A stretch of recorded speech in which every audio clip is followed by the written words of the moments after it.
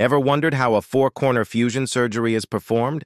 Let's break it down in just over a minute. This procedure is done to relieve pain and improve wrist function, usually in patients with arthritis or certain wrist injuries.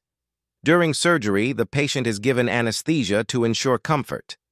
The surgeon makes an incision on the back of the wrist to access the small carpal bones. There are 8 of these bones, but in a four-corner fusion, the surgeon focuses on 4 of them: the capitate, hamate, lunate, and triquetrum.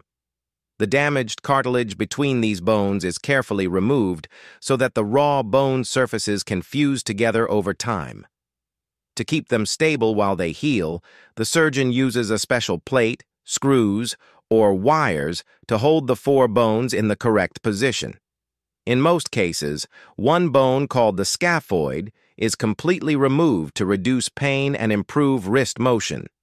Once everything is secure, the incision is closed and the wrist is placed in a splint or cast to protect it.